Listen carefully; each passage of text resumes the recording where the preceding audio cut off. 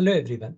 In this video, I will discuss dynamic format strings for measures in Power BI. Let me switch to the computer for the demo.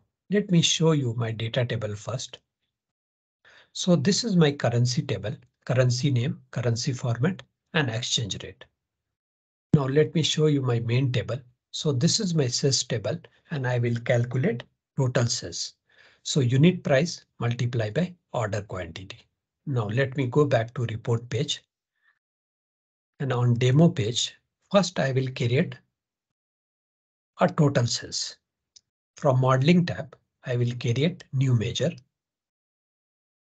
In new measure, my measure name is total sales. And I will use a SumX function.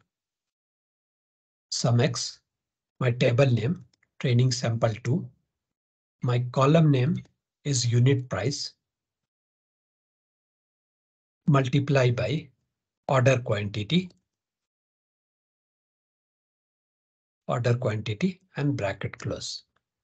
So my total sales is SumX, table name, training sample 2, column name, unit price, and order quantity. So now my measure is ready.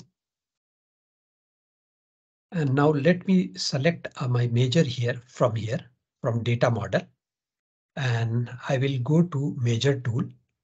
And in measure tool, in formatting option, you have to just click here on the drop down and you can see the dynamic option, last option here. If you are not able to see the dynamic option, you have to go to the file, option and setting. In option and setting, click on option. And in option, preview, and you can see the last option, dynamic format string for measures. You have to click OK and restart the Power BI desktop. So I will click cancel because it's already enabled on my machine. Cancel. So I have already selected total sales measure. And from here in formatting option, I will select a dynamic. Once you select a dynamic option, you can see two options here in the drop down, measure and format. So let me select a format. In the format, you have to write selected values. In selected value, my currency and column is currency format and close the bracket. Now we have to modify the measure as well. So here I will write multiply by selected values. And from my currency table, I will say exchange rate. Press enter.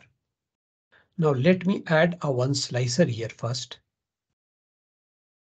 I will add a one slicer and let me adjust the size of the slicer.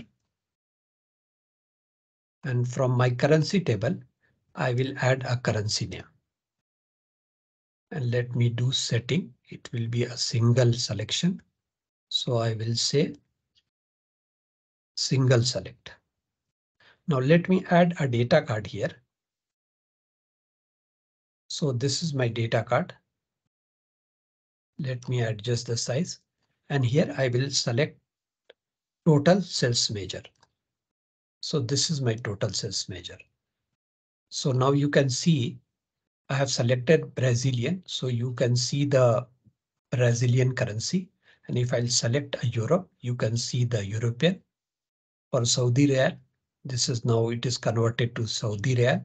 And now you select a pound. This is the pound and US dollar is by default. That's all for this video. I request you to please subscribe my channel. Thank you for watching.